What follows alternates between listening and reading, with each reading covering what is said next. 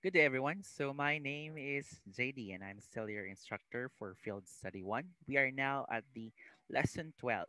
So, the lesson 12 and 13, they are somehow related because we'll be talking about assessments. But I will not be discussing about assessments and evaluation because you should have taken this in your Assessment 1 and Assessment 2 courses in your previous professional education courses because again this is field study, so I'm just going to give you a glimpse or an overview or a review on what is these assessments are. So episode 12 will be talking about assessment 4 and assessment as learning. So assessment 4 and assessment as learning, this is actually formative assessments. Okay, so let's jump right into our discussion on assessment for learning. So when we talk about assessment for learning, we're talking about three types of assessments that are done. These are assessments that are done before and during the instructions. So first is the placement assessment. Okay, so a placement is done prior to instructions. So the purpose of this, number one, is to assess the needs of the learners to have the basis in planning for relevant instructions. This is somehow called the assessments of needs or learners' assessments of needs because one, as teacher, we must know what we want and what the students needs to learn from us. Number two is teachers use this assessment to know what their students are bringing into the learning situation and use this as a starting point for the instruction. Remember that there are different types of learners. So when a learner enters the classroom or enters the class, these different learners have different experiences, okay? So using these placement exams or placement assessments, we can actually determine what are the primary knowledge of these learners based on their experiences, based on the environment that they live in, okay? So these allows us to determine the learning situation of the learners, of the students. And this can serve as a springboard where we can start or where we can launch our teaching instructions. And then followed by third is the result of this assessment, uh, place the students in specific learning groups to facilitate teaching and learning. Before, we are still doing clustering of learners. We assign learners where they have to be based on their performances on the placement exams. Um, say, for example, entrance exams on colleges or exams for high school, where in what section you'll be distributed.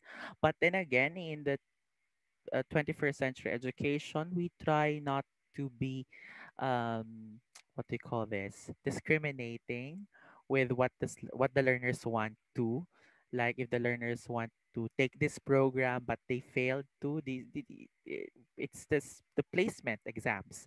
But hopefully this do not just um, affect the learners, no. Placement exams actually helps learners, but somehow this also leads learners from their deviate learners from their dream jobs or dream programs.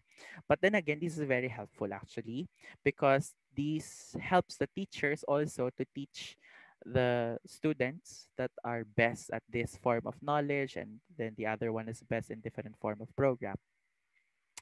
So that's number one for assessment for learning, the placement examinations or placement assessments.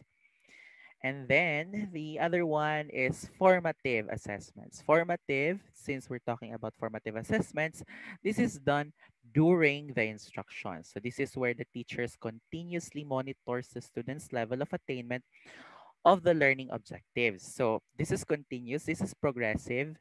We don't just check the learner's totality. There's a different assessment for that. But for formative assessment, this is used during the instruction. If we can proceed or reteach a certain topic, the result of this assessment are communicated clearly and promptly to the students, to them, for them to know their strength, weaknesses, and progress of their learning. Formative assessment is helpful to the teacher and the students as well. To the teacher, one is that they could decide if they're going to reteach the topic based on the results of the formative exam before they proceed to the next topic. And for the learners, this could also be helpful because it can help them identify their own strength, weaknesses, and also their progress on their learning. But then again, formative assessments are very important because there are topics, of course, in teaching that are prerequisite to the next topic. So these assessments allows the learners to be ready for the next topic.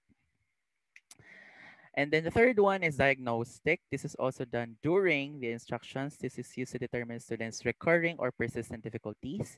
It searches for the underlying causes of the student's learning problem that do not respond to the first aid treatment, and it helps formulate a plan to detail the remedial instructions. So these diagnostic exams allows the teachers, of course, to um, provide a remedial instructions if needed for the learners. Okay, so we don't just reteach.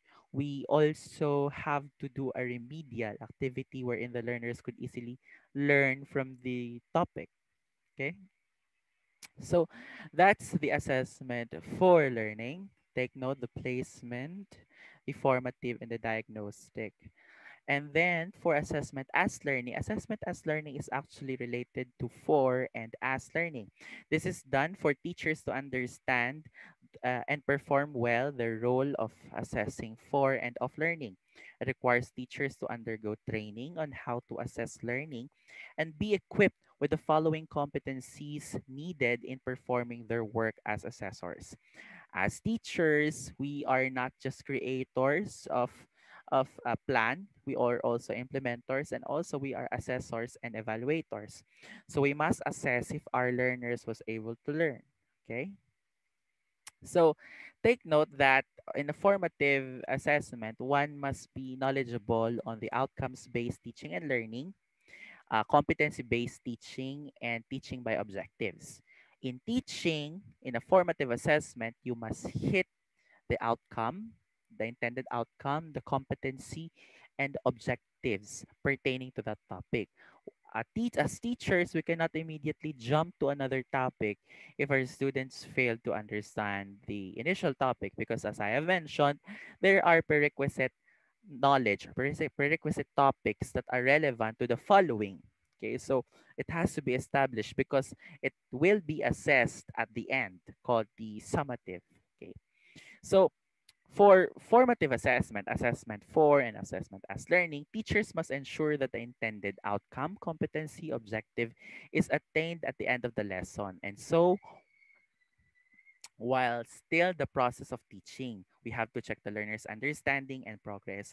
Why did I put while still the process of teaching? Because, as I have mentioned, this formative assessment is done during and before and during. So as teachers, while you're still at the formative stage, you should address the uh, what they call this, the learning gaps or the problems of the learners prior to before it reached the summative assessments, because if it reached the summative assessment, remember that the failure of the student is also the failure of the teacher, so that the failure of the entire class is a reflection of the failure of the teacher. Well, not entirely, because of course learners has their role on studying their own, but teacher's role is of course to ignite the passion of the learners to learn and to of course acquire knowledge cognitively from the teacher. Okay, so it has to be checked and counter-checked during the formative assessments. Now, if the learners fail to understand the prerequisite knowledge and skills, we have to reteach until the learners master them. But then again, you must consider all the learners. You are not just going to consider the students that are struggling with the topic, but all the learners. You as a teacher can assess if you're going to proceed or not, depending on the result average performance of the class. Okay. Remember, yes, we want to help our students along the way, all of them as much as possible. But then again, there are also students that can easily pick up the topic. So you also have to address their needs. Okay, that's also one of the reasons why placement assessment is very important. if ever that all the students are in an excellent region or in good performance, all of them could easily catch up. But if you in a diverse classroom, like a certain student can actually perform better, and then it's a classroom that have both ends of the spectrum, that the other has a good performance and then the other one has lapses in their performance, there's a big problem with that. That's why placement assessment is also very important. But again, we are also trying to contextualize things, that we're trying to mix these types of learners to promote diversity and, of course, promote unity inside the classroom. Okay. But then again, reteaching a certain topic, you can do it once, twice. But then again, it's up to you as teachers if you have to proceed, because again, you also have a deadline and you also have a target as a teacher, as much as you want to help these students, but these students have to also extend their efforts on reaching this knowledge. So again, formative assessments, this is assessments while the learners are being formed or taught. That's why it's called formative assessments. So it has to be procedural, okay? And then this is an assessment in the midst of the instruction. So it has to be addressed immediately. Of course, assessment is not just, of course, in your assessment one or assessment two, different types of assessment has been provided, especially in the outcomes-based education. I will not be discussing the different types of assessments already, but I expect that you're already aware on these assessments. We have the authentic assessment, we have the traditional assessments, we have these different kinds of assessments, portfolio rather. Okay, so you should be aware of this because assessment has to be differentiated, because we have different types of learners and we have to address the needs of all these learners, and it's quite difficult for us teachers to do that. So we cannot actually do one singular activity for everyone repeatedly. We can use different activities from time to time, and of course promote collaborative activities. There are also, of course, individual activities is still encouraged, but you can use group activities, collaborative activities, and even other section, other classes, relationship activities like relational activities. You can collaborate with other subject teachers. So, formative assessments, as I have mentioned, is done during the instruction.